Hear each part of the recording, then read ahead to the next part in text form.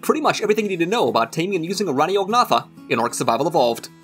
Rhyniognatha's can only be located within the swamp biomes of the Island and Lost Island DLC map. Their large size and fluttery wings makes them incredibly easy to spot at a distance, but their spawn rates are extremely low, so finding them can be somewhat of a challenge. Using an S+ tech transmitter, I was able to scan and locate all of the available spawns on the island, but the scanner didn't work on the Lost Island for some reason. If you're still having trouble locating them, then simply open up your mouth slightly or pull out a piece of fresh fruit to bag yourself a helicopter bug! Holy shit, could you imagine if this thing smacked your windshield? So, how do you go about taming one of these massive cicadas, you might ask? Well, just like with any of the recent creature additions to ARK, the taming process is extremely convoluted and overly complicated for no apparent reason, so buckle up as I try my best to explain this. Wild Rhyniognatha's cannot be tamed, but instead must be used to impregnate one of your tribe's tamed creatures. The level and drag weight of the creature you choose to get impregnated has a direct impact on the level of the larva that will be birthed, so using a high-level creature with a drag weight of greater than 900 is recommended for the best results. Giganotosaurus and Carcharodontosaurus seem to be the top-tier dinos to use, but just be aware that the creature that you choose to use will die at the end of the process, so don't use something you're too attached to. On top of having your chosen sacrificial tame, you're also going to need a magnifying glass, a high-damage ranged weapon such as a pump shotgun or compound bow, and a low-damage ranged weapon such as a simple pistol or an assault rifle. You're also going to need some of the items from this list for the imprinting process because Wildcard likes to make your life f***ing miserable, so best to gather all this stuff ahead of time. Female Rhyniognatha's are the only ones that can impregnate a creature, however they will only do this after you've used a Rhyniognatha pheromone on your tame, which is only dropped by the male Rhyniognatha's after you've killed them. Using a net gun to immobilize it or getting it to aggro a nearby structure makes the process of killing it much easier. You'll need to gather this pheromone before you start the actual taming process, but not too soon because it does have an expiration timer attached to it. This timer can be greatly lengthened by placing it inside of a refrigerator or a tamed Fenrir, so you might want to take advantage of this if you're gathering materials ahead of time. After you've acquired the Rhyniognatha pheromone and located a female you want to impregnate your tame, you're ready to begin the taming process. It's best practice to use the Rhyniognatha pheromone on your chosen tame at the very start of the taming process, as the effect lasts for 5 minutes anyways and it ensures that the female will automatically impregnate your tame when the time is right. For the female to impregnate your creature, you'll need to DPS it down to below 10% health, similar to the process of taming a Reaper. Now if you're riding in the back of something like a trike, this process is super easy, because you can use your ranged weapons and magnifying glass while mounted. But if you're using something like a Giga or a Carcharo, then you need to slowly damage it down using the dino, or throw in some range shots between mounting and unmounting. In this example, I simply used my judgment and paid attention to the model of the Rhyniognatha to determine when it was getting low on health. Once the female falls under the 10% health threshold, it will swoop in, impregnate your creature with its massive alien bug tail, and quickly fly away to avoid the child support payments. Alternatively, you could just use the net gun on the female, damage it down to below 10% health, then mount your creature and use the male pheromone before it escapes.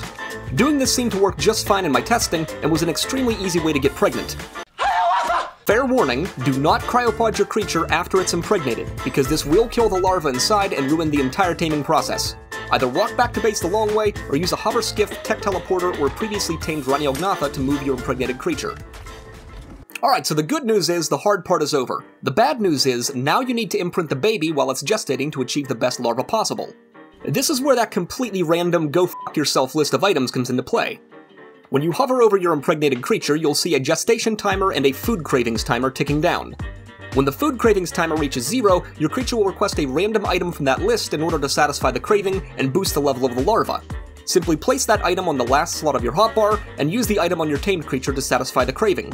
A total of 5 cravings need to be satisfied to guarantee the highest level possible. The host's health and food will drain at a constant rate while impregnated, but this rate is percentage-based and in line with how far along the gestation of the larva is.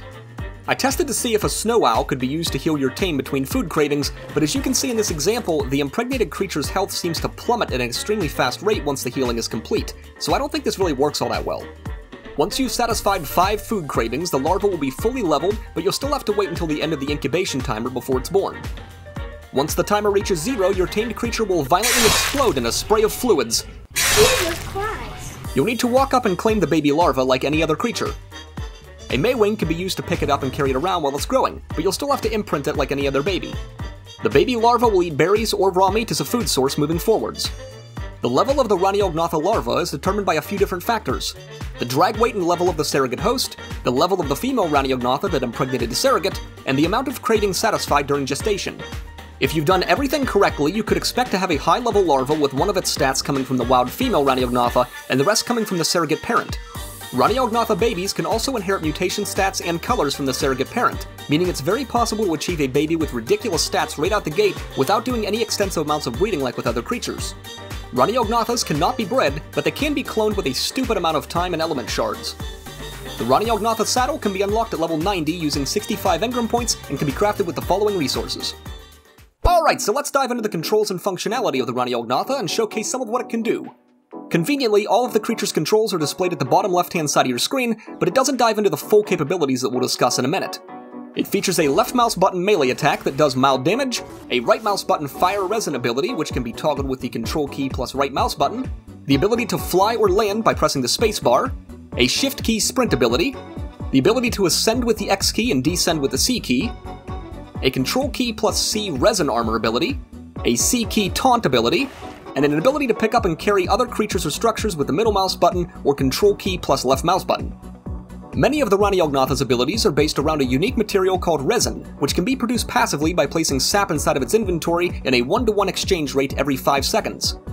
It acts as both fuel for the resin armor ability and as ammunition for its various attacks, which is displayed at the bottom left-hand side of your screen next to your selected sap ability. 2 of the Rhyniognatha's sap attacks will apply a slowing debuff to the target enemy.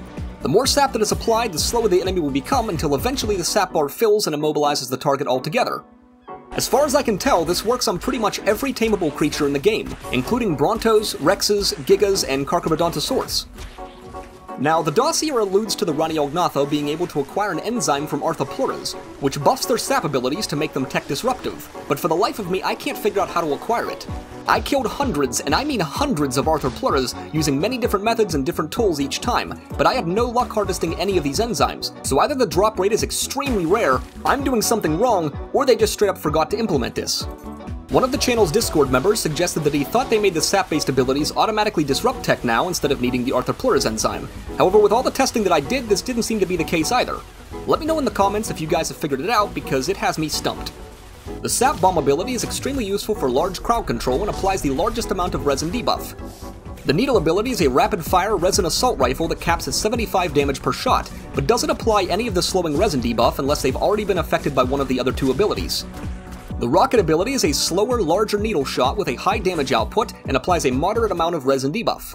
The missile can be self-guided by holding down the right mouse button and releasing it when the reticle turns green around the target. Resin Armor is an active ability that bolsters a Rhyniognatha's defenses, similar to the Frost Armor ability of the Fenrir.